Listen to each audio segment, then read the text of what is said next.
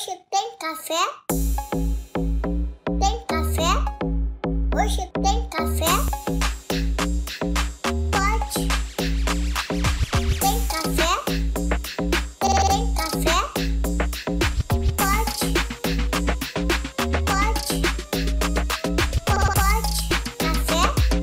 Pode. Café? Quer café?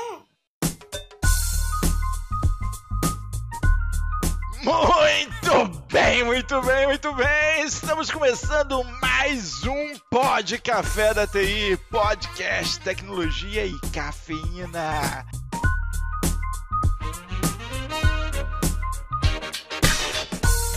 Meu nome é Anderson Fonseca, o Mr. Anderson, e não é magia nem feitiçaria, é ciência de dados! Vamos que vamos!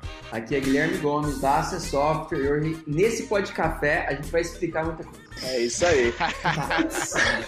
Aqui é Diogo Junqueira, VP da ACSoftware, e para nós é um prazer receber ela, que além de Microsoft MVP, é Google Develop Expert. Vou deixar ela mesmo se apresentar.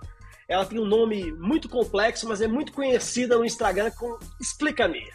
Boa noite, pessoal. Tudo bem? Eu demorei também para aprender meu nome, então eu imagino como as pessoas têm dificuldade para explicar também. Bom, eu sou a Mikaeri Ohana, estou no Instagram como Explica-me. Trabalho hoje como Data Product Manager ACT e criadora de conteúdo sobre ciência de dados no Instagram. E é um prazer imenso estar aqui com vocês. Sensacional, Mi. Você me permite, eu vou te chamar de Mi, tá? Porque pra ficar mais fácil. Todo mundo vai chamá-la de Mi, ela permitindo ou posso não. Me chamar de Mi também? Por favor, eu acho que até o Explica-me é justamente pra explicar o porquê Mi, né? Então já vamos começar por aí, Mi. Fala um pouco pra gente aí do Explica-me. E como é que surgiu aí, Paulo? Pô, quem não conhece o Instagram vai estar na descrição aqui do episódio, é sensacional. Ela fala muito sobre questão de ciência de dados, você que quer aprender de dados, de SQL principalmente, ela fala pra caramba ali, cara, direto, é sensacional, vale a pena ver o conteúdo de altíssima qualidade, mas conta pra gente aí como é que surgiu Diogo, eu acrescentaria que é o único, talvez, canal do Instagram que fala sobre ciência de dados sem mimimi. Ah, esse... o rei do trocadilho, tiozão do PodCafé. O rei do trocadilho, tiozão do PodCafé. Hoje um tiozão saiu de casa pra gravar podcast. O tio do PodCafé, é o tio do PodCafé. A galera não viu que no pré-papo ele já soltou umas 4 ou 5, assim, uma atrás da outra. Esse é o Mr. Anders que a gente conhece. Gente, pessoal, então, na verdade, começou, não era para explicar nada, na verdade, Explica-me. O Explica-me hoje, ele tem esse nome, mas aquela ideia de MVP, né? A gente não começou da forma que a gente vê agora, né, as coisas. Então, eu tinha um perfil pessoal, o perfil realmente da Ohana, né, Mikaeri Ohana, que é o meu nome. E aí, o que aconteceu? Eu comecei a trabalhar bastante com TI e eu comecei a ir em meetups, né, que são aqueles encontros de tecnologia onde as pessoas discutem sobre temas. E eu nasci em Jundiaí, no interior de São Paulo, então eu ia bastante para São Paulo, que é onde as coisas acontecem, né? Então, eu saí da faculdade com aqueles sonhos de trabalhar naqueles prédios gigantes, envidraçados, e tudo mais. E é lá que aconteciam esses encontros. E aí eu comecei nesses encontros e achei que ia ser interessante trazer aquela experiência que eu vi nesses encontros para as redes sociais. Então, lá no meu perfil pessoal mesmo, eu começava a falar, olha, pessoal, hoje eu fui no meetup da empresa tal, aprendi sobre React Native sendo utilizado dentro das aplicações e tal. Até aí não tinha nada de dados, hein? Então eu comecei a compartilhar isso e a marcar as pessoas que estavam também nesses meetups e comecei a fazer networking. E aí eu percebi, isso começou lá no LinkedIn. E aí eu trouxe isso também para o Instagram pessoal e mais pessoas eu percebi que estavam gostando desse conteúdo. Muitas que não conseguiam estar nesses eventos presenciais. E aí eu achei que ia ser interessante ampliar essa rede. Então eu parei de ter um perfil pessoal ali onde eu estava compartilhando e comecei a trazer mais esse conteúdo. E é uma jornada de aprendizado, né? Porque teve um momento da minha carreira que a gente pode até falar um pouquinho depois, que eu estava encaminhando para ser uma arquiteta de software, engenharia de software, back-end. E eu migrei para dados, assim. E aí, essa migração para dados, ela foi uma jornada que para mim não foi nada fácil. E aí, foi quando eu comecei a ter esse viés do Instagram, que foi compartilhar um pouco do que eu estava aprendendo dentro do Instagram e talvez ajudar outras pessoas a também verem a profissão de dados, mas de uma forma um pouco mais diferente, não tão complexa quanto era vendida na época, né? Que era um hype, palavras super complexas. Então eu passei a não só compartilhar os eventos que eu ia, mas também a minha jornada de aprendizado. E mais pessoas foram entrando, e aí foi que a gente criou uma comunidade, que hoje é Explica-me, onde a gente já tem várias pessoas que acompanham e também a gente interage diariamente lá. Sensacional, Mi. Cara, e assim, vamos lá. Todo mundo fala que dados é o novo petróleo, né? Ser cientista de dados, né? Trabalhar com data science, né? Deve ser sensacional. Mas uma coisa que até que a gente tem ouvinte aqui de vários levels, a gente está começando agora, a gente da área jurídica, é um público bem amplo realmente. Eu acho que tem gente ainda que ainda não sabe o que é o data science. E tem gente na TI que não sabe a diferença, por exemplo, do cientista de dados do engenheiro de dados. E uma coisa que até eu vi esses dias você debatendo no seu Instagram, que eu achei sensacional. Eu aprendi muita coisa. Eu falei, pô, cara, tá aí, eu não sabia dessas diferenças, dessas pegadas aí. Eu queria que você falasse um pouco o que é o data science realmente e a diferença entre o cientista de dados e o engenheiro de dados, porque isso eu tenho certeza que você, ouvinte, às vezes não sabe. Uma coisa bacana de falar é que ciência de dados é uma área, né? Então não é basicamente uma profissão ali específica. Quando eu entrei em ciência de dados, na área de ciência de dados, eu não entrei já como cientista ali, né? Totalmente focada na parte apenas de modelagem. Então, como eu também fazia a parte dos modelos e também colocava eles em produção, eu era meio que uma engenheira fazendo também a modelagem. E o que é, na verdade, a profissão, a área de ciência de dados, antes de a gente falar do cientista? A área de ciência de dados busca estudar os dados que a gente tem hoje, tirando deles informações que vão ser importantes para tomar decisões mais assertivas e também aproveitar esse dado de forma que ele gere valor. Então, a gente tem hoje vários dados que são muito importantes para várias organizações, porque a gente consegue tirar deles um contexto específico de forma que eles virem vantagem competitiva. Então, eu tomo decisões mais assertivas, eu consigo, com os dados, entender qual é o perfil do meu consumidor, direcionar para ele quais são as melhores estratégias, os melhores produtos e assim também prover uma melhor experiência. Então, o dado hoje, quando falam que o dado é o novo petróleo, é exatamente porque a vantagem que ele traz para organizações é algo fenomenal, gigantesco, né? E dentro da área de ciência de dados, a gente tem várias profissões, né? Vamos começar lá do início, quando a gente fala de extrair esses dados. O dado hoje, a gente, muito mais depois da pandemia, houve um aumento gigantesco, porque muitas pessoas que às vezes não tinham muitos, ou não faziam a necessidade de ter um celular, passaram a ter que ter para conseguir se comunicar com parentes que antes viviam pessoalmente e agora tinha que ter o distanciamento, né? Com certeza. Então, não só isso, mas também os negócios, né, pessoal? Porque os negócios, eles eram muito no físico. Quando veio a pandemia, as pessoas tiveram que se reinventar. Então, se a gente for analisar o número de contas que foram criadas, principalmente no Instagram, para dar subsídio a esses comércios que precisavam se reinventar, houve um aumento exponencial mesmo. E aí, com isso, muito dado surgiu, muitas pessoas utilizando as redes sociais, né? E para a gente gerenciar tudo isso, porque o dado por si só, ele não quer dizer nada. Então, eu te dou um número 4. O número 4 por si só, ele não tem muito valor. Agora, quando eu falo 4 pessoas que visitaram o seu perfil nas últimas 3 horas, e isso quer dizer alguma coisa, você vai tomar uma ação a partir disso. Será que é pouco? Será que é muito? Baseado no que você tem? Então, assim, o dado por si só, ele não gera nada, a não ser que ele seja colocado no contexto. Mas ele precisa ser extraído. Quem é responsável por extrair esse dado, transformá-lo e carregá-lo é a pessoa que é engenheira de dados. Vamos supor que eu preciso fazer um processo onde eu vou recomendar produtos para o mundo inteiro. A forma que a gente identifica as pessoas no Brasil é pelo RG, ou pelo CPF, pela carteira de motorista. E aí esse número, ele é talvez com um número de dígitos específico e tudo mais. Pode ser que isso aí nos Estados Unidos seja diferente, contém até letras, números ou traços.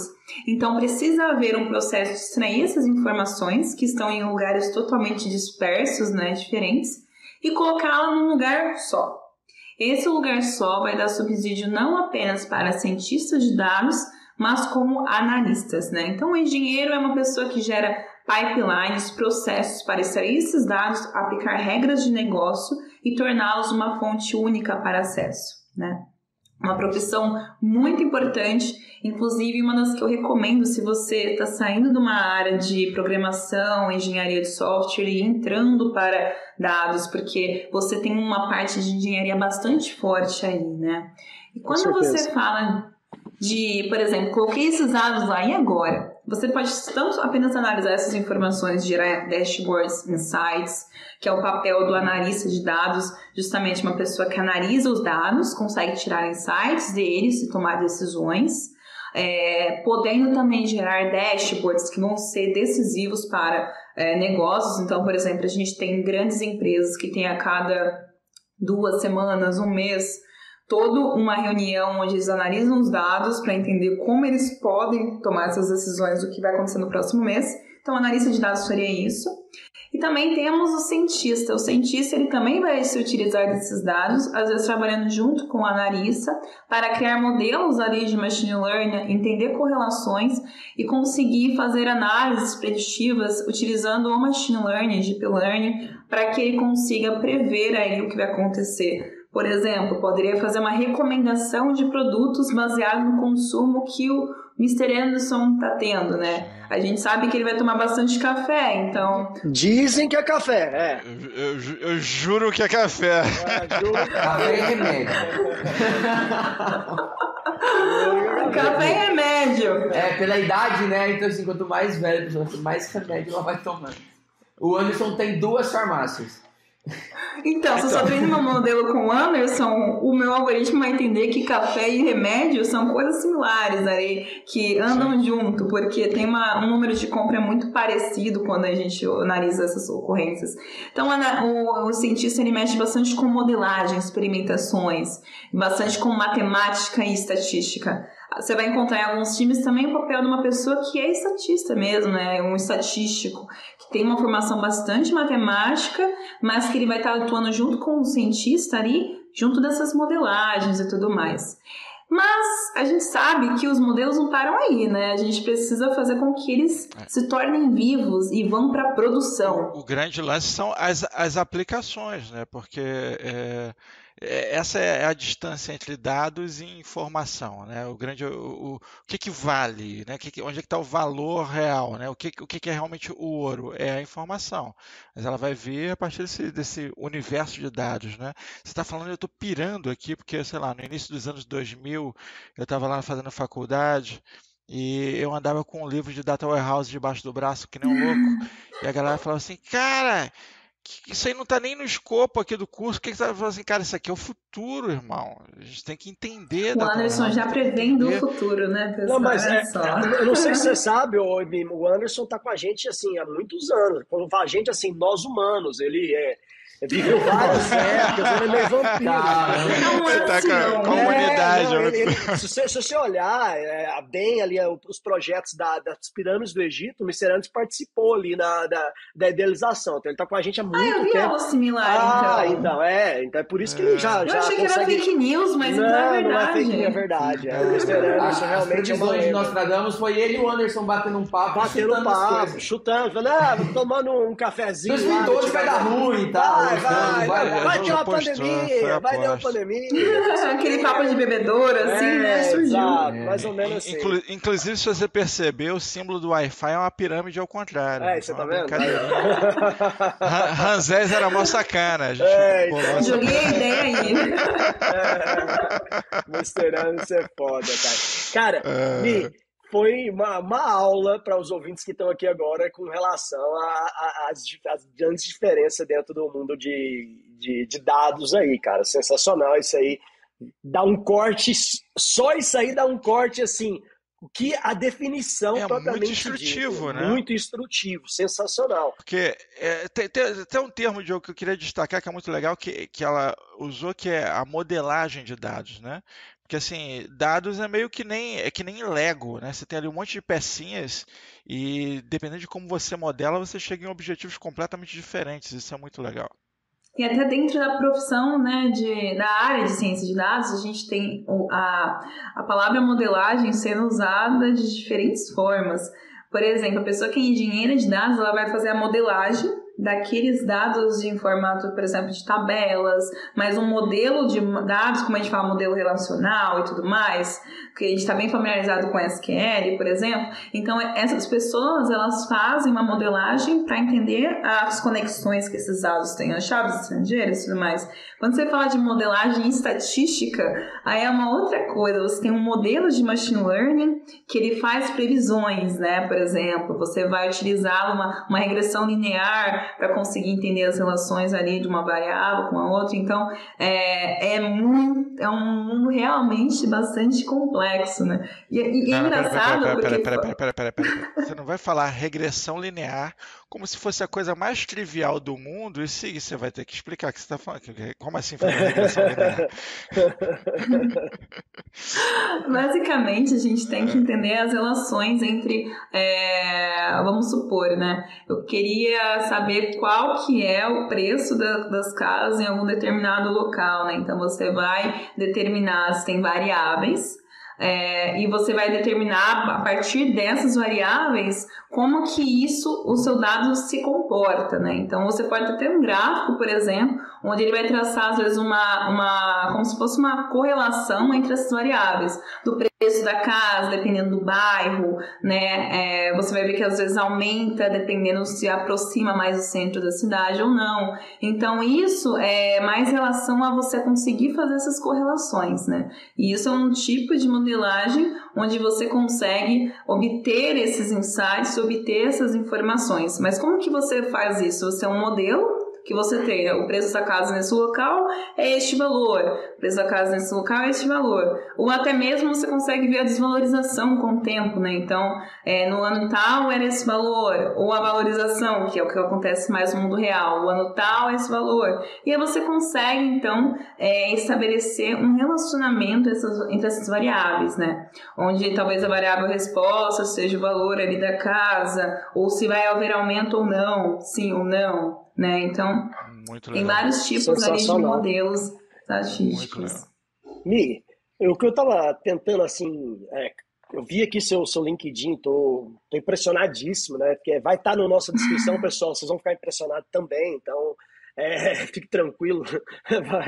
Eu queria entender como é que você decidiu ir para esse mundo de dados, assim, que você acordou hoje e falou, eu não quero mais nessa área, eu vou focar nesse mundo de, cara, que envolve muita estatística, muito número, muito tudo, né? Não é algo fácil, cara. Eu vi aqui que você é muito foda. Microsoft MVP, Google Developer Expert, etc. Mas, cara, é muito foda, entende? Como é que bateu assim, não, eu tô indo para ser cientista de dados, é isso, me apaixonei por isso, como é que surgiu essa vontade sua, entendeu? Isso é coragem, né, cara? Porque mudar de carreira não é não, fácil. E não é uma mudança, nós não estamos falando uma mudança fácil, simples. Não, vamos falar bem claro. Você nem tem idade para isso, cara. Não, você não tem idade para isso. Os ouvintes não estão ouvindo, às vezes vendo o corte, mas você não tem idade para isso. Ela começou muito nova. Eu tenho certeza também. Vamos lá, conta pra gente. Gente, eu não sou muito nova, eu tenho só... De carreira eu tenho bastante coisa, mas já tenho 25 anos, então pra mim já rodei bastante. Eu fico me comparando, tipo, já tenho 25 anos, assim, eu ainda tenho 25 anos. O Mikaeri tem 25 anos de ACSoftware, entendeu? Tipo assim, só pra você entender. Só de eu tenho alguns 25 já. 25 em cada lugar. Se você for, você não tá somando as pirâmides lá, né, e tudo mais que a gente falou antes, então... Cada fio da barba do Anderson. Você vai ter que fazer uma modelagem de dados aí pra você entender a idade dele, né? Fazer uma análise em relações com os eventos que foram acontecendo por onde ele foi passando. Exato, é loucura. Mas, na verdade, assim, quem viu na época eu mudando achou que eu estava surtando, assim, porque... tava tudo dando certo. Eu tava gostando do que eu estava fazendo. Eu sempre fui uma desenvolvedora. Sabe quando você faz o full stack? Eu não queria ser full stack porque se eu fazia uma div, eu já tava tremendo já na base. Então, div é aquele... como se fosse uma divisória ali do site. Então, assim... quando falavam Bootstrap, CSS, JavaScript, foi tipo, oh meu Deus do céu. Então eu tava no back-end, eu gostava de gostava Node, de back. C#, telinha preta, terminal, pra mim era tudo. Só que eu tava indo mais pra parte dessa arquitetura, eu gostava de cloud e tudo mais, tava gostando dessa parte. Mas eu gostava já de palestrar também. Então, assim, o que é importante ressaltar? Eu estava numa trajetória na empresa onde eu estava, gostando dessa parte de back-end, SQL, adorava banco de dados, inclusive a SQL sempre esteve presente na minha vida. A única linguagem que de back-end, mesmo até front-end eu usei SQL, mobile e dados, foi a que se manteve. E eu dava palestras, né? Então, eu tava falando sobre, na verdade, boas práticas de software, falava um pouco de soft skills, muito focado ali sobre back-end. Mas a empresa onde eu estava, ela teve a oportunidade de ser uma das apoiadoras de um evento chamado Xamarin Summit. E Xamarin é como se fosse um framework ali, uma coisa que auxilia você desenvolver aplicativos mobile, né? Então você faz como se fosse aquele cross-platform. Eu desenvolvo código em C# e esse aplicativo que eu desenvolvi, ele vai estar disponível na época no Windows Phone, né? E também no Android e no iOS. E aí eu tinha feito dois aplicativos, né? Peraí, deixa eu interromper. Vocês estão me chamando de velha, vocês estão me chamando de velho e ela desenvolveu para Windows Phone, irmão. Não, Windows Phone, ela presenciou isso. Sabe qual a diferença entre velho e prodígio? Então, nós estamos presenciando ela aqui. É prodígio. Ela é Windows prodígio. Phone. Não, Mr. Ela começou muito Você cedo. viu o Ela Windows falou já a nascer, idade André. dela. Você não viu o Windows Phone nascer, entendeu? Exato. É diferente. Não, tudo bem. Microsoft nascer. É diferente, Tudo entende? Tu desenvolveu alguma coisa para Windows 3.11? Não, né? O Windows Vista eu usei até. Não, Vista 3.11 você tinha que ver, era um barato. Mas vamos lá, continua, amigo. Não, aí eu tinha desenvolvido já 2 aplicativos, mas assim, um foi pro minha formação no técnico, que eu tinha feito um aplicativo, e o outro pro minha formação na faculdade. Então, assim, eu tinha um conhecimento, mas não tão amplo pra falar assim, quais são as novidades do Xamarin 5.7. Então, assim, eu fiquei, caraca, o que eu vou levar de palestra, né? Porque a empresa ofereceu um slot ali pra eu falar, tipo, Mika, a gente vai patrocinar esse evento. Você que gosta aí de falar nos eventos, o que você acha, né, de participar e falar alguma coisa? E aí eu falei assim, bom, o que eu posso fazer? Aplicativos eu sei como fazer, eu me recordo bem e tudo mais, mas o que eu posso levar, então, de diferente, porque eu não estou mais como referência naquilo, né? Então a gente tem que pôr os pés no chão. Eu pesquisei que o tema de chatbots estava muito em alta naquela época. Então, eu falei assim, tá, e se eu fizer um chatbot da Rochelle, do Todo Mundo Odeia o Chris, que ela tem um salão de cabeleireiro dos produtos Ivone lá e tudo mais. E, eu não sei se vocês estavam nesse episódio, eu estava lá assistindo e rindo dentro de casa, pessoal, antes de ir pra escola. E aí, assim, o que acontece? Se eu fizesse esse salão da Rochelle, estava na época da Copa. E aí eu via que os jogadores estavam caindo muito. Então a Rochelle ofereceu um tratamento para queda para esses jogadores da Copa. Então, assim, você entrava no chatbot... Muito bom, cara. Muito bom. O Neymar só caía na Copa, cara. Sensacional. Sensacional. Ele foi um dos principais clientes. Aí eu falei assim, cara, o Neymar, né? Eu tô pegando um jogador ali no Brasil, ele vai falar assim, eu quero fazer um tratamento, e a Rochelle, para quê? Para a queda. E aí, nisso, o chatbot entendia qual que era a sua intenção, que era fazer um tratamento, né? E aí a queda era como se fosse a entidade ali que o chatbot conectava. E aí eu apresentei isso, foi lá na Microsoft, eu lembro que quando eu pisei lá no prédio, eu tremi, eu falei, meu Deus, tinham várias pessoas que eram MVPs, eu estava, meu Deus, o que eles comem, como eles vivem, né? Qual é o habitat deles? E aí eu cheguei lá, apresentei e a galera curtiu, né? Eu tava usando um framework ali chamado Luiz, que ele auxiliava a fazer isso. Mas eu tava usando, eu não tava usando nada de matemática, né? Aparentemente, pra mim. Mas eu gostei. Aí eu cheguei, dormi em casa, né? Acordei e falei, cara, eu quero trabalhar com aquilo lá de novo. Eu vou ter que mexer hoje com Node e tal, mas chegando em casa eu quero estudar aquilo ali. Porque eu sei que não é aquilo ali só, acho que tem umas coisinhas ali por trás. Eu chamei umas API, mas o que tá acontecendo? Você pensou, tem algo mais ali, deixa eu ir mais a fundo. Exato, como é que ele sabe que queda é uma entidade, né? A intenção é aquilo, né? Com base no quê? E aí eu fui estudando, indo atrás das APIs, e foi quando eu me deparei com álgebra linear, cálculo 5, 6, 7, e eu só estudei cálculo 1, 2. Aí eu falei, caramba, então na verdade, para entender essas coisas, você precisa de matemática, estatística, álgebra, que lá na API, quando eu chamei, não estava tão claro. E aí foi quando eu falei, não vai dar, eu vou ter que estudar mesmo isso aí se eu quero trabalhar com dados. Aí eu tomei a decisão, falei lá pro meu gestor, todo mundo achou que eu estava ficando louca. Imagina. E uma pessoa apenas falou assim, Mika, se você gosta, eu acho que é o futuro. E aí, assim, só uma pessoa mesmo me motivou aí, porque todas as outras pessoas falaram que eu poderia ir para um lugar que talvez eu estivesse muito incerto. Com certeza o futuro, assim, a gente viu, tá vendo, vivenciando que, primeiro, se você for pesquisar no LinkedIn, você vai achar poucos, né, profissionais, e é uma carreira, vamos dizer, extremamente valorizada, né, Mi? Então, assim, acho que você fez uma decisão bem certa, não que a carreira de dev não seja, tá faltando dev também, mas hoje, cientista de dados... tá faltando qualquer área de TI, tá faltando gente. Mas cientista de dados é uma espécie de extinção, é tipo mosca branca. É outro É nível. tipo mosca branca, Todo mosca mundo branca tá faltando, praticamente. É mosca branca do olho azul, entendeu? Exato, muito difícil, porque... Me desculpem, senhores. Unicórnio, vai. Unicórnio. O unicórnio ainda tinha um Unicórnio. lá no último evento que a gente se encontrou pessoalmente. Tinha um lá, tem o ainda unicórnio faltando dev, lá. ele é dev. Tem o unicórnio dev, um abraço pra ele. Abraço pro unicórnio Eu dev. tava. A gente tava lá junto lá e o unicórnio tava lá.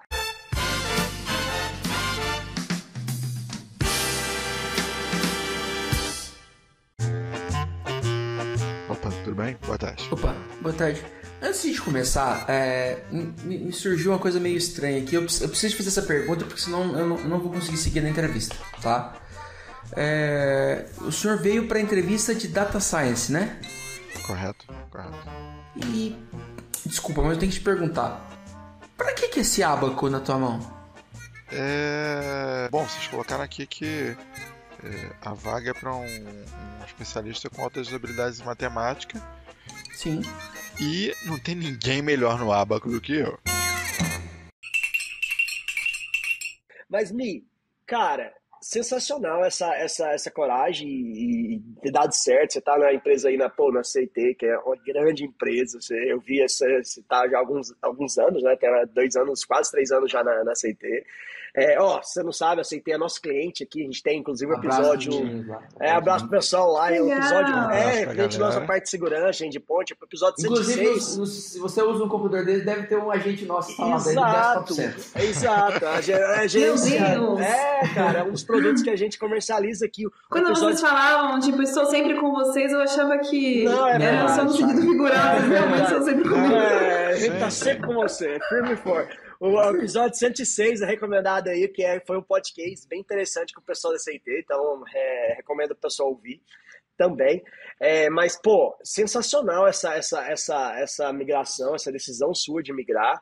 E aí eu vou te fazer uma outra pergunta, que eu acho que tem gente aqui agora que pode estar se interessando. Cara, se eu quero migrar, se alguém quer, porque não tem profissional, fato, é futuro, é presente, já deveria ter muito mais dados. Cara, ninguém consegue tomar decisão mais sem dados, né? E quando a gente fala de dados ainda com machine learning, com deep learning, etc., que é o futuro, porque ninguém mais tem condição de ficar analisando aquele dados, aquele lá, e falar, não, vamos fazer isso, aquilo. Não, o negócio realmente tem que dar essa decisão por si só. O sistema tem que tomar essas decisões, né, Mi? A gente não pode mais depender do olho humano no mundo de hoje para tomar decisões. As coisas têm que realmente basear em análise preditiva, em machine learning, deep learning e etc., igual você falou. E aí, cara, a gente entra para outra linha de aonde está tudo se desenrolando e se desenvolvendo, e que tá faltando muita gente ainda. E às vezes a galera que tá ouvindo a gente fala, cara, eu quero topar isso também. Por onde eu começo? Sim. Como é que faz, entendeu? Então conta pra gente como é que você fez. Né? Até o perfil. Quem é essa pessoa? A pessoa que gosta de matemática, a pessoa que gosta de...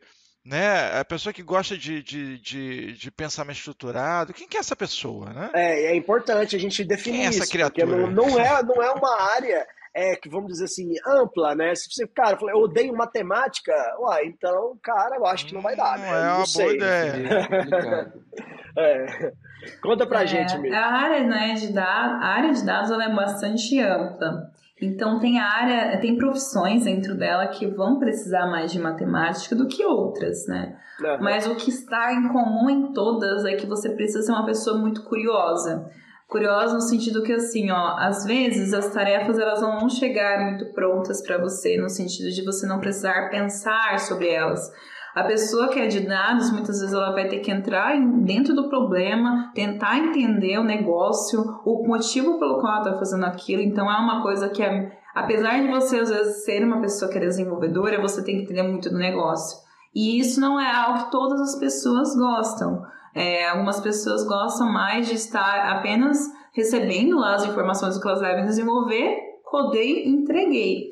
E tá tudo bem, mas o perfil do dados, ele é um perfil que você tem que esmagar os dados até eles falarem, sabe? Então, assim, é uma coisa que você precisa ser uma pessoa curiosa e não estar contente com aquelas análises que você está vendo. Se vier um gráfico, por exemplo, você se questionar, mas no que esses números, né? Você falou que você fez uma pesquisa. Qual a sua amostra, ela é representativa? Se você tem 5 milhões de pessoas, você perguntou para 2 para fazer essa pesquisa, talvez você não esteja representando o todo, né, daquilo. Então, você tem que estar sempre muito curioso, indagando o que você está vendo, né? Mas, a partir disso, se você é uma pessoa que está migrando na área de desenvolvimento, principalmente, você vai encontrar, às vezes, um pouco de dificuldade para ir direto para a ciência de dados, se você é uma pessoa que não gosta muito de matemática ou não tem tanta familiaridade. Porque a profissão de cientista de dados, ele tem uma pegada muito forte com álgebra linear e estatística, e também a pessoa que é da parte estatística também, ela com certeza está no cerne dela toda essa parte, né, de matemática. Então não quer dizer que não é impossível, com certeza nada é impossível, mas você vai ter uma curva ali de aprendizado um pouco mais longa. Em contrapartida, a parte de engenharia de dados, ela não demanda tanto conhecimento matemático quanto uma área de cientista de dados, né? A pessoa que é cientista. Porque você está mais focado em trazer aquele dado e migrá-lo de diferentes pipelines. Então, você traz aqui de um local, aplica regras de negócio, bastante programação envolvida, conhecimento de SQL é crucial, não importa qual delas você vai estar, é importante. Mas você trabalha um pouco menos com matemática, né? Então, uma pessoa que tanto está na área de engenharia, a de analista às vezes precisa para fazer alguma análise dos dados que requer um pouco mais de cálculo, de algumas fórmulas e tudo mais, então precisa um pouquinho de matemática. Mas uma outra que eu não falei, que é de engenheira de machine learning, que é o quê? O modelo está pronto. Cientista de dados falou assim, caraca, isso aqui está com a melhor performance que eu poderia ter, os resultados estão ótimos baseado no que eu testei. Vamos pôr em produção. Pessoa que tem que pôr esse modelo de machine learning em produção, e quando eu falo em produção é o quê? Colocar em um site, às vezes, onde você vai conseguir, o site vai te falar, bom, o melhor investimento para você fazer na sua carteira é esse aqui, baseado nisso. Rodou ali um modelinho de machine learning por trás. Mas para ele rodar e ele ser escalável e a gente aguentar um monte de predição, né, um monte de pessoas requisitando aquele resultado ao mesmo tempo, precisa ter um conhecimento ali de DevOps junto, um pouquinho de engenharia de software, boas práticas para você modularizar, porque as pessoas que são cientistas, muitas vezes, desenvolvem como se fosse no que a gente chama de notebooks, né, que são basicamente a forma com que a gente desenvolve, a gente vai escrevendo e não tem aquela preocupação ali com se dando back-end, né? O servidor aguenta, vai. Porque o objetivo é fazer um modelo que seja o ideal, com né? mais memória. Sim, e aí na hora de pôr pra produção, essa pessoa ela pode não ter ali todo o skill pra fazer isso. E aí é tão bacana a gente ter um skill que pensa em design patterns, pensa nas melhores práticas de programação, como escalar aquilo, Terraform, vem Kubernetes, vem Pods, vem segurança, JWT, tokens, APIs, que aí eu já falei várias palavras mágicas que são ali de engenharia de software e segurança, entendeu? E assim, para pessoa cientista, saber tanto matemática, estatística, álgebra linear e tudo mais, e saber isso é um pouco complicado, por isso que tem esse papel do engenheiro de machine learning, que também vem para ajudar. Então, assim, quem não está muito confortável com matemática, mas está migrando ali de engenharia de software, tem isso aqui que eu acho muito legal, e também tem a pessoa que é engenheira de dados. Pega o dado, vai lá, vamos tratar, vamos colocar numa fonte única, assim. E se você está interessado com matemática, com modelagem, de prever ali como as coisas vão ser. Você que não é normal, que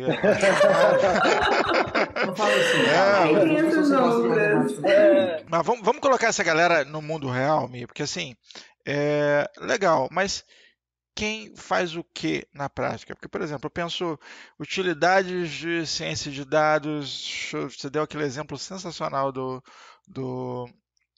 preços de casas, né, e tal, porque, assim, até gosto daquilo para mostrar, para entender o que é um modelo, né, porque você falou, legal, olha, temos aqui os bairros, né, e temos as casas à venda e os preços delas, e a gente ordena esses bairros geograficamente, né, você pode ordenar por ordem alfabética, por ordem, né, geograficamente você tem ali, então você começa a perceber que mais perto do centro a coisa está mais cara e está mais barata.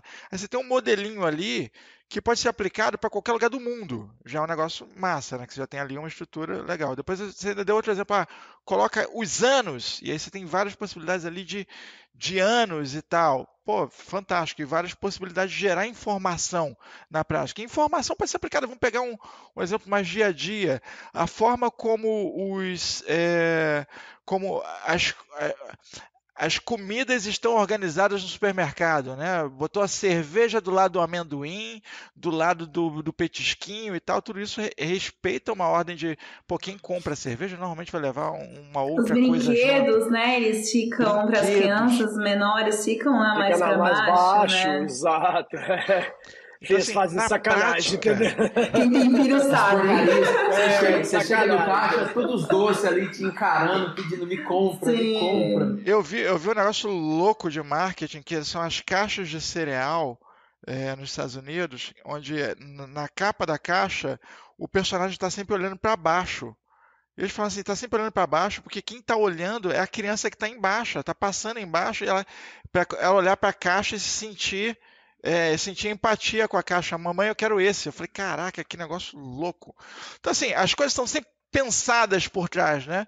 Então, os profissionais de marketing já são famosos por serem essas mentes que estão, né, criando coisas por trás ali e tal. E o profissional de data science também é esse cara, ele acaba sendo um mentor de como as coisas vão ser, né? De como as coisas estarão organizadas daqui para frente no futuro.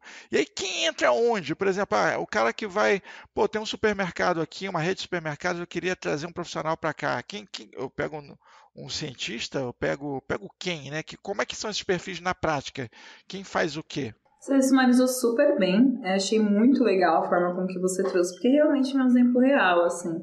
E tem muitas empresas que ainda estão entendendo qual que é a responsabilidade desses papéis. E você vai ver que algumas empresas não têm. Até eu vou fazer um adendo, porque você falou isso aí, até esses dias você estava publicando, achei interessante também, uma vaga para uma coisa que, na verdade, estava pedindo requisitos de outra área, né? Então, eu achei interessante você fazer isso quando você falou aí agora, que as empresas estão entendendo, até na hora de contratar, né? Elas estão colocando, às vezes, alguma coisa ali que a vaga de cientista de dados com coisas que, às vezes, é do analista ou do engenheiro. Eu vi você postando isso aí também, achei bem interessante. Fala pra gente, eu vou deixar você continuar com o que você ia falando. Porque muitas empresas estão entendendo ainda quais são as necessidades. Então, a gente se depara, às vezes, com empresas requisitando com o título da vaga cientista de dados, mas dentro das descrições você vê lá processo de ETL, que é aquela extração, transformação e carregamento que eu falei, aplicação de regras de negócio, conhecimento de escalar as coisas. Então, isso não é muito do perfil de uma pessoa que é cientista, que você veria mais modelagem matemática, estatística e etc. Então, você vai ver que às vezes as empresas estão entendendo isso, né? E a gente vê pelas vagas que são divulgadas, mas também, como o que o Anderson falou, isso aí a gente teria um projeto com vários papéis diferentes, né? Você até precisaria, talvez, de pessoas fazendo discoveries, entendendo a necessidade daquilo, pessoas de produto e tudo mais. Mas, nesse caso, às vezes as pessoas não estão com um budget que dê subsídio para isso. Então, muitas empresas, o que elas fazem é contratar, às vezes, uma pessoa que ela é desenvolvedora e tem, às vezes, uma inclinação para dados. Então, ela meio que vai fazer lá uma modelagem, por menor que seja, mas conseguindo pôr isso em produção. Ou pessoas que já são cientistas, você vai ver, e que elas vão tentar pegar esse conhecimento de desenvolvimento de software para colocar o modelo delas ao vivo, né, em cores, e que possa ser consultado. Mas isso não vai ser algo que vai ser sustentável, né? Elas vão perceber que vai haver a necessidade de papéis específicos, porque é um projeto de dados, é um projeto sempre muito complexo. Você pode, às vezes, entrar e ver que era muito mais simples do que estava escrito no escopo do projeto, mas isso é muito difícil de acontecer. Justamente porque, às vezes, você entra e percebe que o número de informações é muito maior. Então, quando você fala de dados, sempre é maior, né? Sempre é maior. E a galera, em outras palavras, você quis dizer, as empresas, às vezes, querem fazer uma gambiarra ali, né? E às vezes não se torna sustentável de jeito nenhum. É mais ou menos isso, meio. Porque você percebe que um só perfil, ele não dá para dar subsídio a tudo. Uma só pessoa, né? Muitas vezes. Não consegue. Então, por exemplo, não dá. E às vezes a pessoa também ela não quer, não para a carreira dela, sabe? Poxa, eu quero... Matemática tem várias verticais, né? Se eu for ter que aprender Solid, aqueles patterns ali de back-end também para... Será que é uma coisa que eu quero me especializar? Tem os generalistas e os especialistas, né? Tem pessoas que não querem. Então, isso também vai provar para as empresas que, poxa, é necessário crescer essa equipe se eu quiser ter algo um pouco mais arrojado, robusto e que provisione o que a gente está esperando. Interessante. Mi, com base no que você falou, cara, até tem uma pergunta, vou deixar aqui. Precisa saber programar para Data Science ou não necessariamente? O mínimo você precisa. Porque você, para desenvolver os modelos, a gente tem que usar algumas linguagens de programação, sim. E pelo menos para que você consiga tornar aqueles modelos em realidade, por mais que você saiba as fórmulas e tudo mais, pelo menos até nas faculdades de matemática, estatística e economia é ensinado principalmente a linguagem R, né, que ela é bastante utilizada para essas modelagens, mas também Python, são as duas linguagens que são amplamente utilizadas. O Python um pouco mais, porque ele provisiona para você uma experiência muito bacana em termos de aplicação de software, né? Então, o R ele é muito mais focado lá na parte estatística, de modelagem. Também tem um pouco dessa pegada de software, mas o Python ele já foi também criado pensando em ser uma linguagem back-end um pouco mais arrojada e robusta. Então, pela minha experiência e por todas as pessoas que conheço que são cientistas de dados, é importante programar sim. Sensacional. Você que faz só Hello World aí, vai ter que estudar mais um pouco, né, cara? Querendo ou não, ele tem que escrever umas queryzinhas, né? Tem que entender de SQL. Né? É por conta do SQL que eu comentei, né? Então, como, assim... Né? Falei do Python, falei aí do R, mas uma que para mim foi crucial é o SQL. Ele é muito usado pela engenheira de dados, a pessoa que é de machine learning, por exemplo, engenheira de machine learning, para pôr modelo no ar, ela não vai ficar só com SQL, né? Ela vai precisar, às vezes, até de conhecimento de DevOps, Terraform, YAML, né? Que são outras coisas ali, né? Mas, por exemplo, uma pessoa que está fazendo modelos e tudo mais, analistas de dados, precisam consultar esses dados, né? Quando a gente fala consulta, eu falo SQL, select, join, né? Coisas que precisa, assim. Não tem como, né, Mi? E faz toda a diferença, até em performance, você saber o que você está fazendo, porque tem uma história que eu já contei aqui antes não vou dar nome às empresas, mas o pessoal estava levando dias processando boletos de pagamento, né? Tinha assim a lista grande de boletos, levava dias processando para imprimir os boletos, clientes de um estado inteiro. E chegou um profissional lá, escreveu uma query mais eficiente, que reduziu aquilo para horas, entendeu? Assim, de dias processando viraram horas apenas por uma query mais eficiente, bem escrita, e tá aí. O cara cobrou R$25 mil por mês para dar manutenção nessa query. Cara, foi sacanagem. Genial, cara. Foi, ué. Pô, mas se você parar pra pensar de dias pra horas, cara, ele economizou. O que ele economizou de processamento, R$25 mil. É isso, entendeu? Aí o cara tá aqui. Eu já ia fazer uma brincadeira. Eu espero que essa empresa depois não pegou, igual eu vi esses dias na vida de suporte, não pegou os boletos e mandou para alguém no scanner digitalizar, entendeu? Para mandar por e-mail. Eu espero que isso não tenha acontecido, porque essa mesma empresa pode ter acontecido, entendeu? Eu espero que não. Mi, você falou da questão do MVP, o que eles comem, o que eles vivem. E eu vou te fazer essa pergunta agora, cara. O que eles comem, o que eles vivem? Como é que é ser Microsoft MVP? Você falou de SQL aí, eu imagino que, você deve ter dado muito palestra de Microsoft SQL, né? Ou foi de outra coisa? Conta pra gente.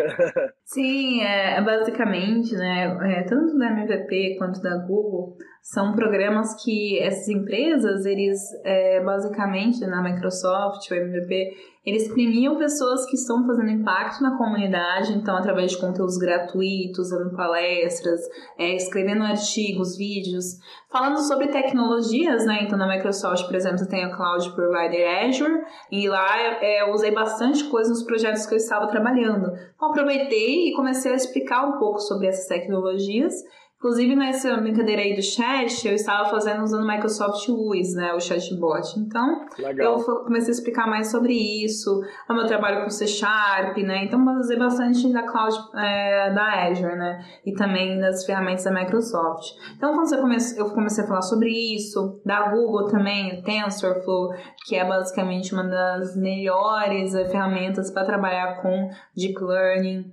Comecei a falar bastante sobre isso, TFX, que é basicamente você ter pipelines que conseguem, através da Google, conseguir colocar esses modelos em produção com as ferramentas deles. Então, eles conseguem te ajudar com a sua compute, com a sua máquina que vai conseguir orquestrar lá e tudo mais. Então, é bem bacana. Então, assim, eu falei bastante sobre isso. Mas, assim, como eu falei, achava que aquilo era um mundo totalmente apartado, né? Então, eu estar na mesma mesa almoçando Não, e até porque, assim, às vezes o ouvinte, a gente já falou isso aqui, mas eu vou frisar de novo. Até porque não existe um teste para você passar e ser certificado no Microsoft MVP. Não é assim. Você tem que pegar tudo que ela fez, todo esse trabalho de palestra, etc., galera, e catalogar, colocar num catálogo e mandar lá para os Estados Unidos, na Microsoft, onde eles vão analisar e falar, não, essa menina realmente contribuiu, ela tá aqui, tudo comprovado que ela fez, tudo que ela vai entrar no clubinho ela top. vai entrar no clubinho que ela tava contando pra gente. Então, tem que ser foda, cara, tem que ser foda. Então, assim, é uma badge pra gente foda. Então, assim, deixa aqui meus parabéns pra você ter 2 dessas badges, que não é algo tão comum. Então, por isso que eu falei, ela é Microsoft MVP, Google Developer Expert, eu não sei nem que roupa que eu visto pra ir pra esse PodCafé hoje, entendeu? Pra quem leu o LinkedIn dela e não entendeu, tá escrito que ela é foda pra caralho. Exato. É isso que tá escrito ali. Isso. 2 caribadas de foda pra caralho. Muito respeito. Uma da Microsoft e outra do Google. Sensacional. Obrigada, pessoal. E como é que foi receber esse reconhecimento, Mi? Depois que você tava lá e sentou no mundo à parte, como é que foi a sensação? Não, então, descobri que eles comem arroz e feijão mesmo. Sério? Não, gente, que eles comem. Mas o que acontece é que eu fiquei nervosíssima, né? Porque eu contribuía, mas não esperava que fosse acontecer comigo. Até porque a gente tá fazendo criação de conteúdo e tudo mais, só que você tem que estar com a exposição na internet, ela tem que ser muito pensada. E as pessoas estão utilizando aquilo como referência para trabalho de conclusão de curso. A pessoa vai acessar seu artigo no Medium, mas a gente às vezes não tem A gente não espera o quanto que aquilo vai ser utilizado. A dimensão que isso... Então tem um certo peso em produzir conteúdo, porque você tem que pensar com a qualidade. Às vezes você está escrevendo, você fala, caramba, preciso pensar mais sobre como abordar isso. Você tem que ser tão bom a ponto de conseguir também traduzir aquilo de uma forma simples. E isso me privava muito, porque eu estava tentando mostrar minha jornada, mas falando também, pessoal, posso não ser tão boa assim no começo, mas eu estou tentando, né? Até hoje é difícil eu pensar, poxa, tem tanta coisa ainda, caraca, quando que a gente vai se sentir um expert de fato, né? Então eu comecei a produzir conteúdo e o da Google até foi, assim, mais inesperado ainda, porque o deles tem um processo um pouquinho mais diferente, onde você precisa falar com um especialista da Google mesmo, né? Além de fazer de ser nomeado. E esse especialista da Google era como se, por exemplo, do TFX, uma tecnologia que eu uso. O seu Google conversou contigo. Uma pessoa da Google conversou comigo.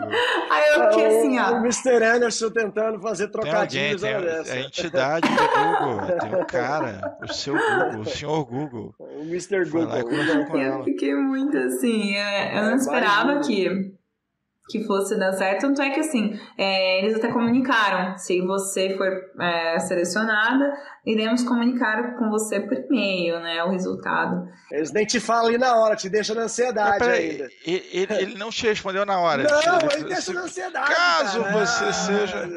Legal. Eu fechei o computador e fiquei olhando pra parede, mas depois eu abri de novo. Tem que ser um Gmail, né, pra ele te responder. Você tem Gmail? Então, a gente tem que Esse é o e-mail, Gmail. então, outlook.com. Então, veja bem. Não, ela é mais roots, ela usa Yahoo, entendeu? A sacanagem seria o seguinte: não, eu vou analisar o seu perfil aqui no Google Plus primeiro. Aí lascou. Google Plus. MSN, quem tava? Quem tá ali, de repente vai. Eu diria que o MVP foi quem dá a chancela é o Bill Gates em pessoa. Não, é o Bill Gates que dá a chancela, por isso que eu diria, por que não? Mas eu fiquei bem, realmente, assim, muito descrente de que daria certo, porque foi uma entrevista bastante técnica, né? Então, realmente, para validar os conhecimentos. Deixa aqui mas recebi no spam. Então, demorei 2 horas para perceber. Não, peraí. No seu Gmail, o Gmail jogou pro spam o e-mail da Google. Cara, certeza que ele é troll. Eles fizeram isso pra trollar. Foi trollagem. Eles sabiam que eu ia ficar ansiosa. Exato, foi pra sacanear. Vamos esconder isso no spam dela. Mas a gente falou de MSN aqui, eu tenho que deixar um recado pro pessoal aí que desenvolve o aplicativo de mensagens, que um recurso que eu sinto muita falta, principalmente quando eu tô tentando falar com alguém e o pessoal não me responde na hora, é aquela coisa de vibrar a tela. Do que o MSN tinha, cara. Que você vibrava a tela da pessoa. Chamar a atenção. Né? Chamar a atenção, cara. Você não era essa pessoa, né, Diogo? Eu era. Ela não conhece o Diogo. O Diogo era mais sem paciência do mundo. Eu não tenho paciência. Se eu falo, oi, tudo bem, eu já espero a resposta, entende? Isso também. Eu espero que você fale, oi, tudo bem? Eu precisava disso. Não, eu fico muito puto. Não fala oi, não. Só fala o que você precisa comigo. Se você fala oi, eu paro, então, assim, eu vou lá ver. Esse recurso de chacoalhar a tela, hoje em dia eu ia usar o dia inteiro. Antes, o Gomes, a tela dele ia virar chacoalhada. Não. O meu celular tem que ficar ligado na tomada o dia inteiro. Tem que ficar vibrando o jogo. Isso é uma loucura. Gomes e Anderson, no momento, agradecendo por não existir esse recurso. Certeza que eles devem ter implorado para tirar isso. Deves, por favor, nem ouçam isso. Não, por favor, voltem. A última vez que eu falei bom dia com o Diogo deve fazer uns 8 anos. Que desde lá a gente não para de falar, é 24 horas. A conversa continua, né? Igual o PC, então, você nunca reinicia, você não fala né? bom dia, boa noite. Você acha que deu tchau pra ele? Não. Daqui a pouco chega uma mensagem nova. Eu acabei de olhar meu Mac aqui, faz 112 dias que eu não reinicio. E é estratégico. Você acha que se ele falar boa noite, ele cortou o laço, Anderson? Tá louco, vamos lá, vamos continuar. Aí ele vai pro Skype, aí quando você tá no Skype, ele tá no WhatsApp, desse jeito tava no WhatsApp, quando ele tá no Instagram, ele tá ele é tipo o pai do. Ele é tipo o pai do Cris, o Júlio. Como é que você sabe? Eu vou tá lá. Não importa. Como é que você sabe há quantos dias você não reinicia seu Mac? Onde é que tá escrito Você isso? vai lá no sobre, velho. Lá tem quanto tempo tá com o seu Mac e ele te fala quanto tempo. Eu vou precisar reiniciar. Deve ser por isso que o outro microfone tava falhando no início. Acho que algo me disse que eu precisei reiniciar meu Mac em algum momento. Vamos lá. Mi, é uma boa opção. É uma boa opção. Eu acabei de olhar aqui muitos dias. Mi, expectativas para futuro, cara. Duas coisas. Primeiro que o Data Science, como toda tecnologia, deve evoluir a cada momento. Quando você fala de machine learning, cara, o que deep learning, modelagem, o que a gente viu nos últimos anos e o que a gente está vendo é uma loucura, né? É algo que está evoluindo muito. Deixa eu complementar, Diogo. Até a definição de dados ampliou um absurdo. Ampliou demais.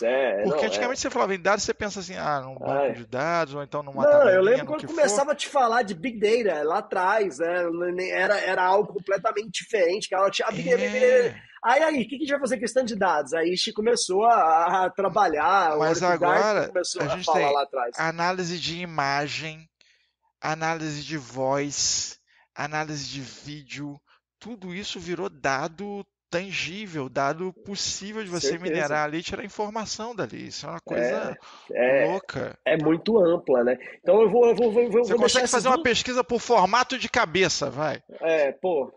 Já tem recurso para isso hoje, é uma loucura, não faz sentido nenhum. Sacanagem. Então, assim, basicamente, além de evoluir muito, né, que eu imagino que vocês têm que estar sempre estudando o tempo todo, né, olhando, atento, fala pra gente dessa sensação, desse dia a dia, porque além disso você tem que, não sei como é que você dá conta, que é tanto de coisa, e produzir conteúdo de altíssima qualidade para a comunidade e distribuir isso nas redes. Ela ainda toca muita violão qualidade. e fala em Libras. É sensacional. Eu agradeço em nome de todo mundo aí que realmente é de muita qualidade. E qual é a expectativa aí para o futuro, além de ter que estar convivendo com o Data Science evoluindo a cada dia e muito rápido, igual você falou. Sim, eu acho que assim, os dados eles vão aumentar cada vez mais, com toda certeza. Então a gente vai ter que estar pronto para lidar com um número muito grande de dados sendo colocados nesses modelos. Então, eu estou falando de uma grande necessidade de computação muito, muito forte, né? Então, bastante importante a gente ter um foco bastante grande na parte de infraestrutura, vai ter que dar subsídio para esse número de dados gigantesco que a gente está tendo. Cada vez mais os modelos de machine learning estão presentes no dia a dia. Então, inúmeras áreas, essas áreas elas não vão estar apenas isoladas. Você vai ter Data Science com saúde muito mais presente do que a gente tem hoje. Data Science com educação muito mais presente do que a gente tem hoje, né? Então, a gente vai começar a ver modelos de machine learning sendo colocados no nosso dia a dia de uma maneira muito mais forte. Se você for ver hoje, você tem um robô que iria para sua casa, você tem a Alexa que está conversando com você, com o seu filho, e essa conversa que ela troca junto com a Alexa pode vir para o seu celular para você saber como a sua criança está se sentindo. Então você vai ver isso se tornando cada vez mais comum, mais do que está acontecendo. Só que cada vez que a sua filha, seu filho conversa com a Alexa, isso gerou um dado que virou informação, que virou contexto. Então, conforme isso vai se tornando mais comum e maior parte da população vai tendo acesso a esses equipamentos, que vão se tornando assim, normais, básicos, a gente vai tendo mais informação sendo gerada. E aí, maior demanda de profissionais, principalmente analistas e engenheiros ali também, né, que vão ter que lidar com toda essa informação sendo colocada dentro do mesmo local, para que a gente consiga tirar o melhor proveito disso.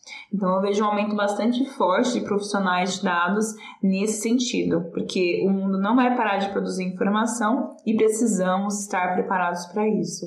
Sensacional. Os dados têm de só aumentar, né, Mi? Não tem como parar isso aí, né, cara? Realmente, isso é inevitável.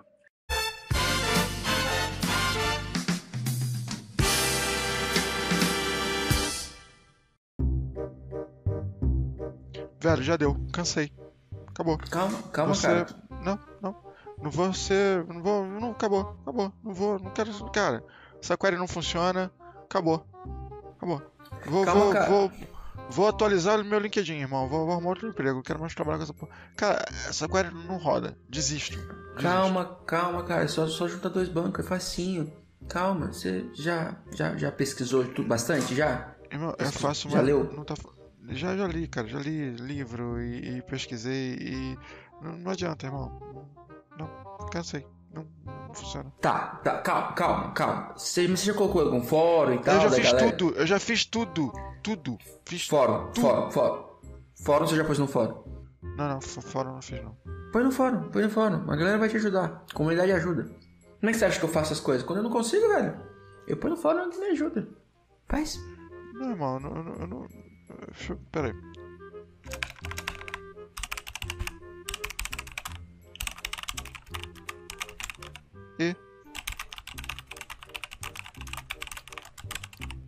Ih, rapaz, tem uma mina aqui que já teve esse problema. Né? Deixa eu suspender a atualização do LinkedIn aqui, porque eu acho que eu exagerei.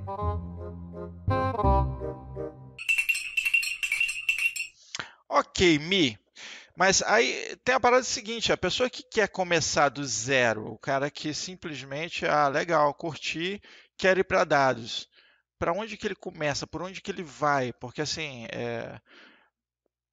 tem que começar por algum lugar, né? Qual a melhor estratégia, qual o melhor approach na sua visão que já está aí? Eu também tive muita dificuldade em entender onde começar. Foi até aí que eu escrevi um artigo sobre como iniciar em ciência de dados, né? Tá lá no Medium. E o que eu fiz? Eu acho que, diferente do que eu fiz, que eu fui pelo caminho mais complexo, porque eu não sabia muito por onde começar. Então, eu tentei estudar tudo que existia de matemática, tudo que existia em relação à álgebra linear. E é um caminho que acontece. Ele é possível, mas você acaba se desmotivando um pouco, porque você vai ver muita teoria e aquilo não está aplicado na prática. Então, o que eu recomendo?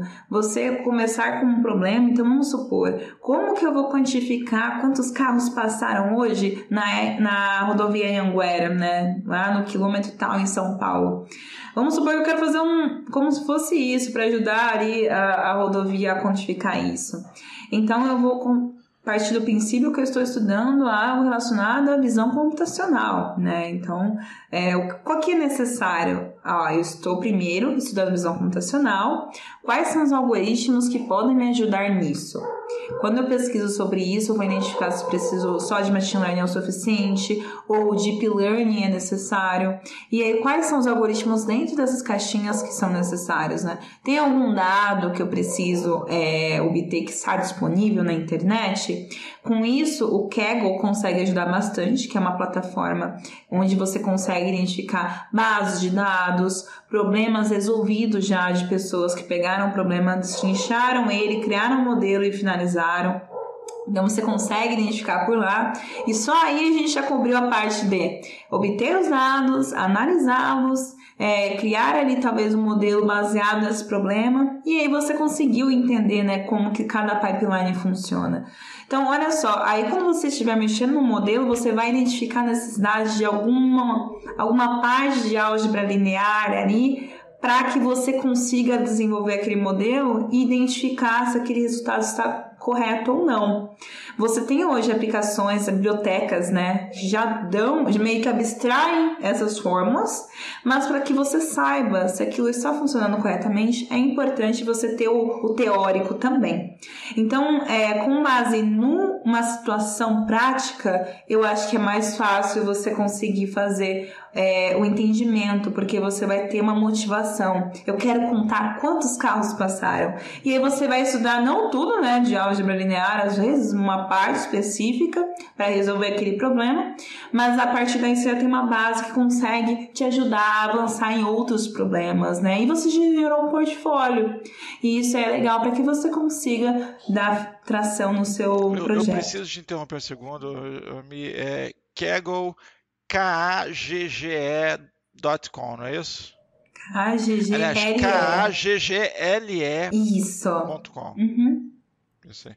Você ouvinte que está procurando o Kaggle errado, é assim. Vamos deixar na descrição.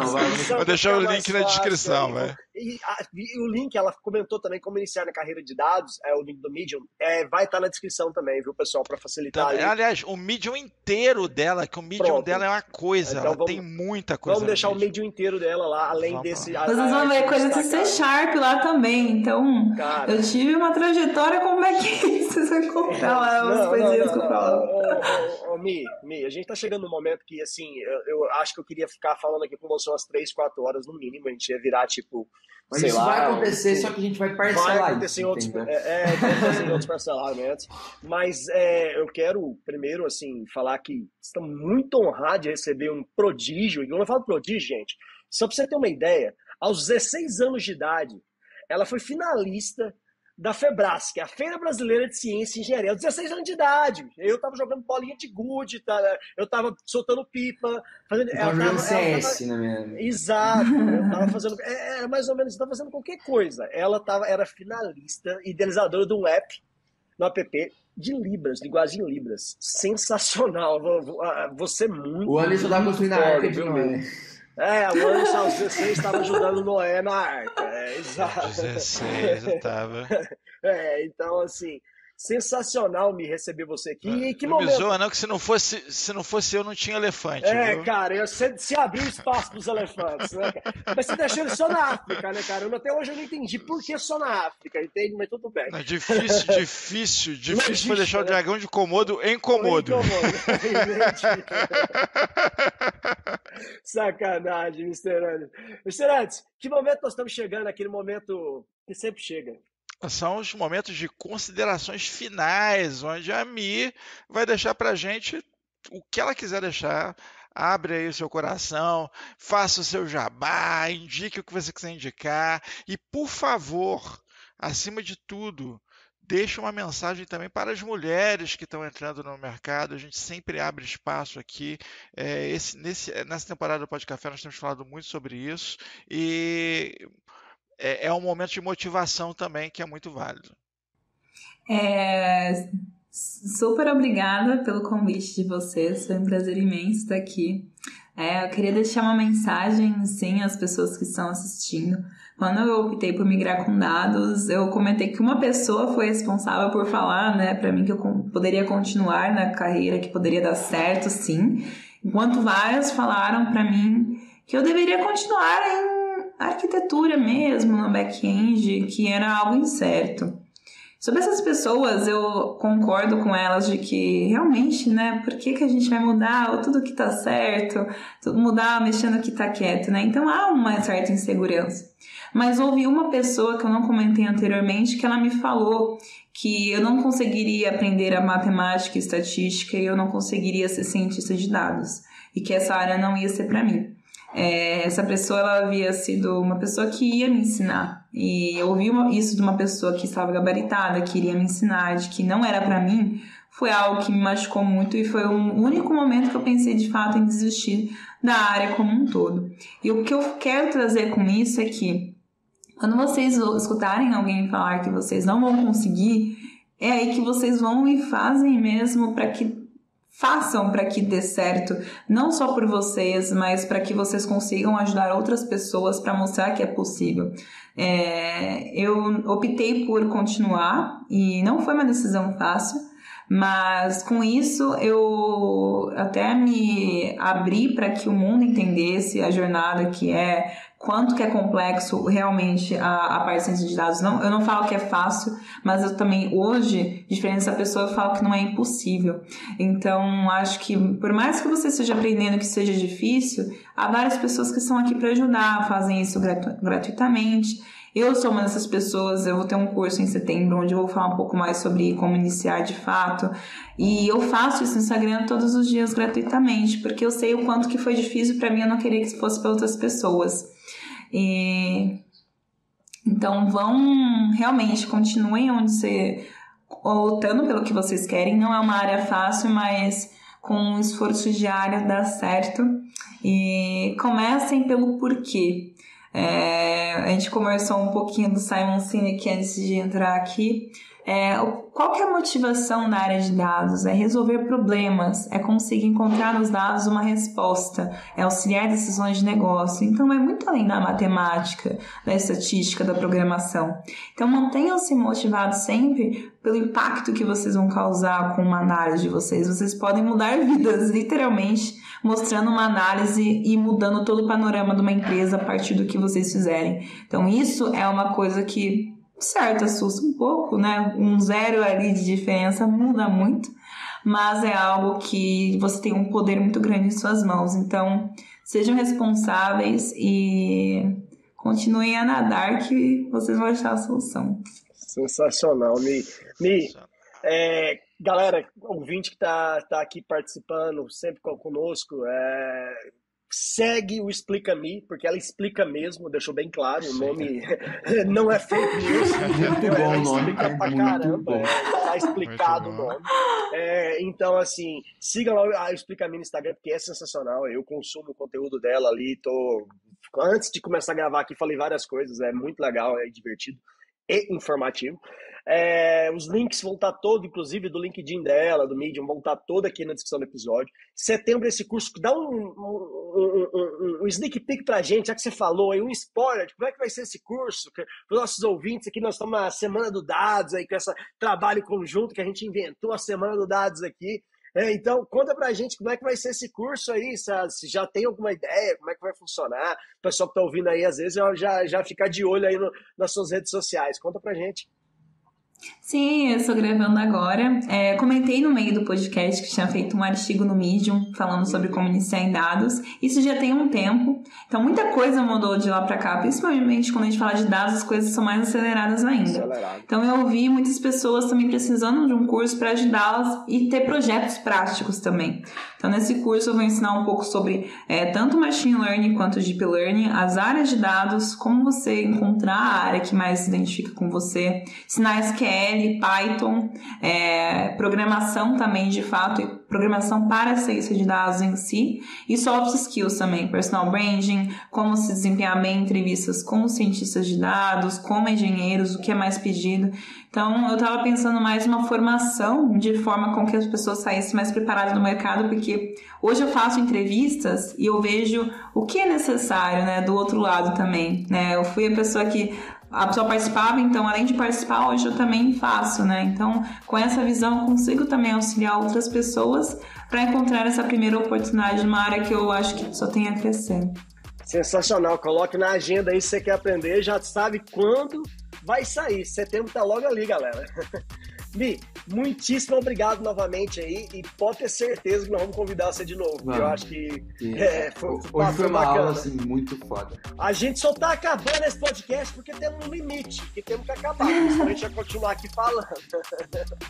Vamos avançar em dados, e aqueles que desejam ser cientistas de dados, e aos cientistas de dados eu deixo a frase de Luiz Pasteur, que é: os benefícios da ciência não são para os cientistas, mas sim para a humanidade.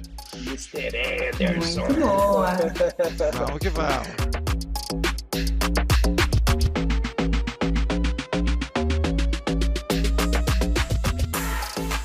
Este foi mais um episódio da 3ª temporada do PodCafé da TI.